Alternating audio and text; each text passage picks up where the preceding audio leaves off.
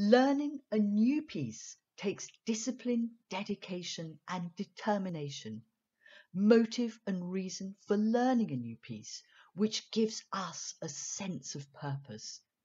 Patience and determination in problem solving. Self-awareness and self-reporting, being always analytical and constructive in our feedback. Chunking and setting goals to support thoroughness and give purpose to tiny details, while also giving us opportunities for validation and fulfillment in our learning journey.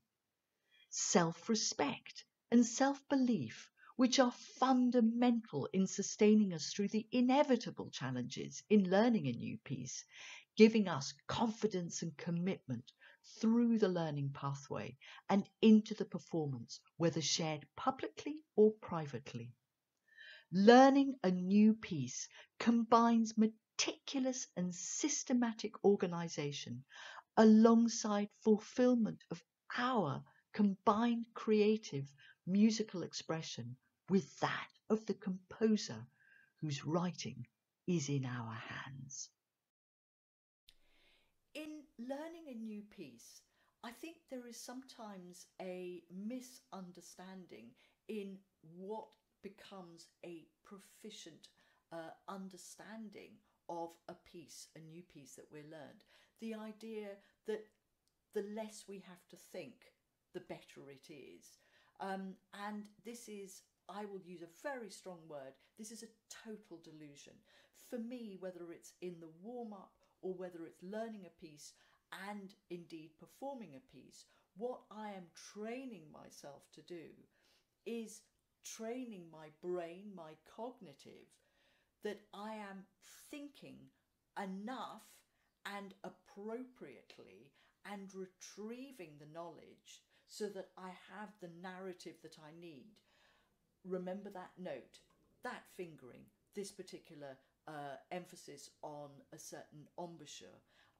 These are constant narratives that I'm training myself in the learning of a new piece, that I'm refining the information so that the narrative, that is the narrative of what I'm instructing myself to do while I'm doing it, is absolutely so refined, so organised, so prioritised that I can commit to what I'm doing and have eradicated any of the confusions and the conflicts and the doubts which I might have only over a particular note, over a particular fingering, over a particular embouchure, or indeed my psychological doubt in terms of producing a certain tone.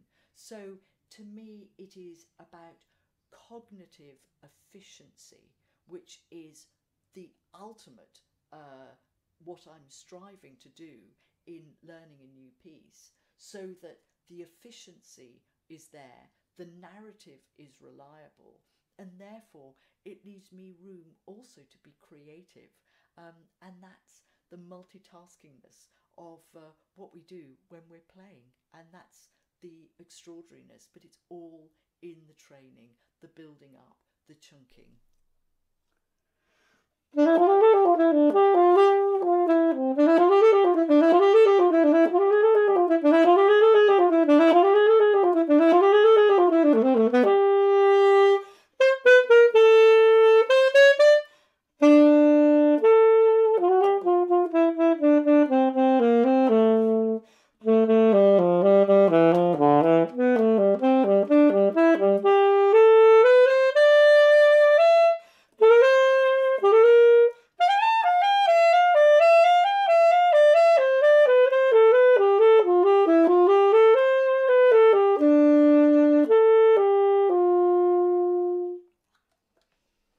So going through that, really good test. This is what I often refer to as simulated performance. So we're imagining we're standing in that pressured situation, whether it's the microphone, whether it's standing on the platform. We are testing our learning. And for me, there are sections of this, the starting of the semiquavers. I was rushing in the rehearsal with Chris, So it was really that I had in my mind, and this is always what we carry, the page is our prompt. But what we are actually building is a cryptic set of instructions where what we look on the page gives us the instruction of what we need to do. We're not actually taking in everything that's on the page or even in a bar without applying a real rigour of science. I would say, as a very approximation, we're actually only reading no more than 50% of the page, of 50% of any bar, and sometimes even less. So we're really signposting, and that's where the learning needs to be incredibly thorough, of learning notes, of learning rhythms, of learning phrasing, and then we add the dynamics. It's very easy to put the interpretation before the foundation, and that is a recipe, frankly, for a really unstable and sometimes very anxious, suddenly you think that everything is fine until you get to the pressured performance, and suddenly those feelings of anxiety can really surface. So we have to preempt that by testing how thorough our learning is, and whether it's a brand new piece or whether it's a piece that we've come back to. I'd like to compare it a little bit with nature, that if we might plant a tree, we might plant a beautiful shrub, we don't then just walk away and leave it. We have to keep on tending to it. We keep on having to nurture it so that it remains healthy. We're feeding it, and in the same way, whether it's feeding directly the piece or whether it's feeding elements of the piece, which we will put in our warm-up, but I won't go down that because I think many regular people who've watched my my webcasts know my feelings about warm-ups and regular warm-ups, which are so essential. So back to this piece, I was also testing whether I'd had the instructions of there's certain bars where I want to make sure that I've really counted, and you can sort of see, so if you can see where I've marked, you can see where I put the yellow blobs. The yellow blobs are where I pin my eyes, so it's visual attention, which is incredibly important. And then if we go to this bar, always, I think, for a clarinet stroke sax doubler, always that left hand for me needs anchoring. Am I thinking the right thoughts, the right instruction to what I was playing, or am I getting distracted, or is where I am looking out of sync with the fingering? These are constantly the questions that I am asking myself while I'm playing, and that's what we have to do. There's so much. We are really multitasking in a very sophisticated way. We're listening, we're aware of the fingers, we're aware of where we're looking, our 5 key senses, even the mouth, of course, all these senses, and which is the sense that has priority. And if there is a distraction, that's a key indicator that something isn't quite settled. We then have to go back into it and problem solve.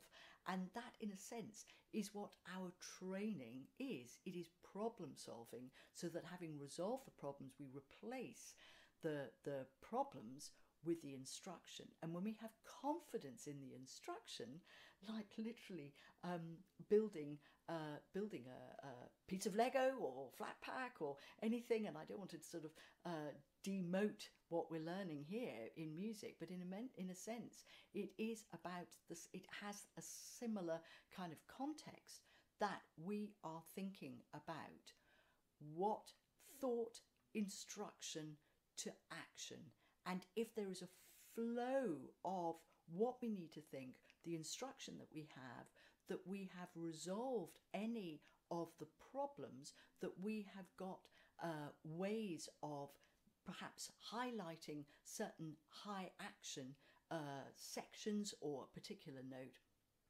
we have the resolution. We can counteract any doubt by the fact that we have a strong instruction. and that strong instruction will give us the confidence and the commitment, not only in the performance, but before we go into the performance.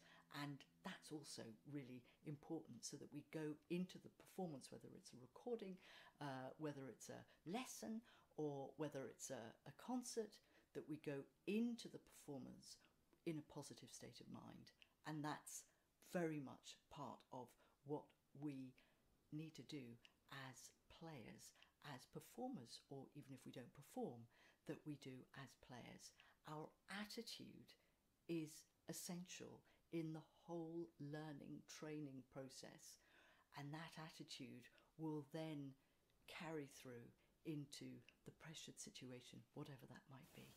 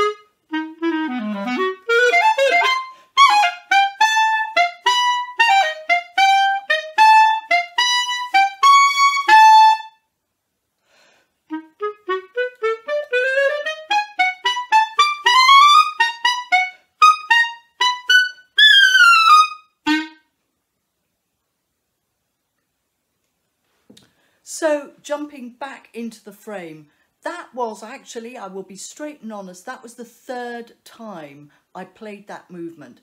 And what I had identified, although there were small little places, was that overall my main focus was on pulse. And it's so interesting that in the complexity of notes, we can be rather confused by getting too caught up in fingerings, in notes, but we can forget to hold on to the pulse, and the pulse can be kind of assumed. So I reprioritized, and actually I put pulse at the top of I reorganized, and pulse was at the top of my priority list, and that gave me more stability. Obviously, of course, because that goes without saying, but sometimes the most obvious is the least obvious when we're in the heat of the moment. Learning a new piece, but this time it is Thea Musgrave's Orfeo 4. It has a patch, and that's what you're seeing behind me, and it is basically my clarinet, bass clarinet, B-flat clarinet, and I think there's some E-flat clarinet, has been twisted and reshaped to fit into this digital sound, and there are 4 patch points. So the point of this in learning a new piece is, of course, listening. So listening is crucial, and for me, listening for this, we've got it sectioned into 4 points, which I trigger by pressing the next here over here. So I'm going to play you a little bit. I'm still, even though I created, well, my team created, but we created together these patches, they are now fixed musical sounds, which I then have to fit my live bit over the top. And I have to remember and there is certain amount of flexibility, because that's how we've created it now. And that's the wonderful thing about how things have developed digitally in the 21st century with what we've got available on this Max patch. And as I say, with the incredible creativity of my engineering and editing team. So, but I have to almost relearn the piece. This particular movement, Orfeo crosses the river Styx, and so we're now in this extraordinary sound world, and I'll just play you a little bit of it. So what will happen if I'm performing it is I would have a pedal. Because I've been going to be recording with my producer, I'm working from the computer. He will actually trigger each of the patches. So I'm just going to go in for a little bit and just give you a sound world of it. And in that, I am still having to learn myself how to work with the patch.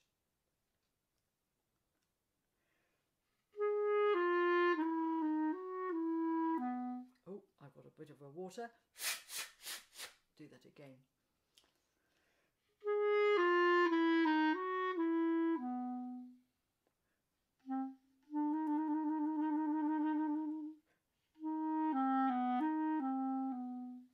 Now I'm going to have to select the third patch.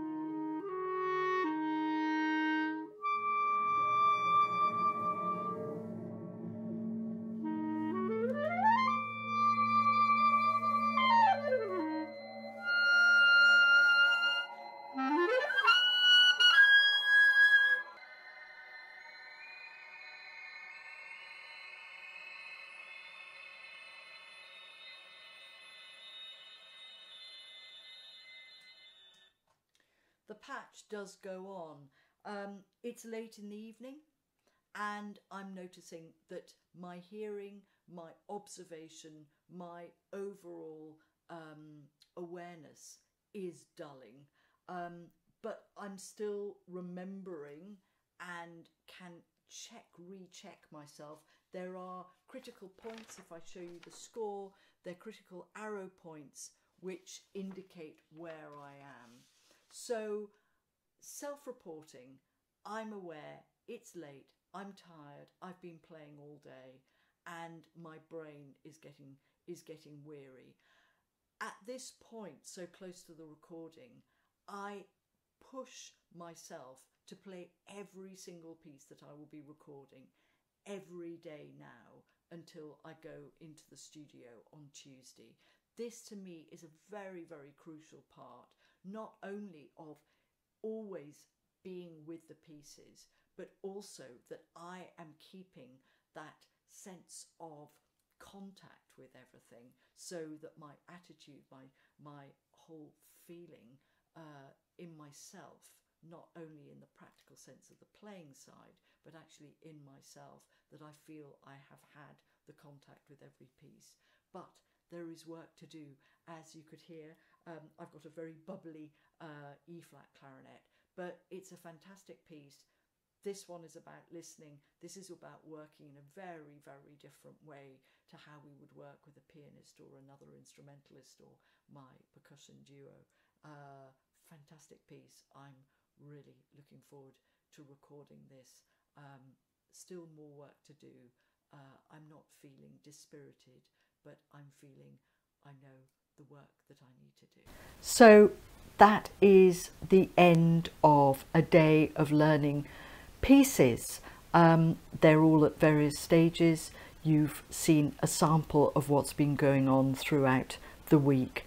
I have a stand by the computer because that's the one that I play with Orfeo, with Jeffrey's piece, and with in fact a piece that I'll be doing for Click Track. The instruments are now away. I have cleaned out the alto sax, but I leave that on the peg. I have cleaned out the bass clarinet, and my music is ready for the morning. I feel it's incredibly important that everything is tidied away. I've put my music in the order that I will be playing. So on the stand is the B-flat clarinet. I've actually put the music also in order of priority. Chris Jolly's new piece is on the front because that's the newest piece, and that needs the greatest amount of work, and I've categorized them all within the B flat section.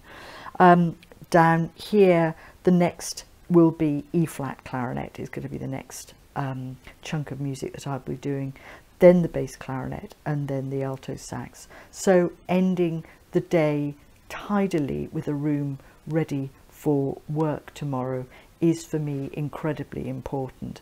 And as I move back to my desk, I also have the tasks that I need to do at my desk, including sending all the music to my producer. So that's the way the day ends, and I'm now going to have a very late dinner.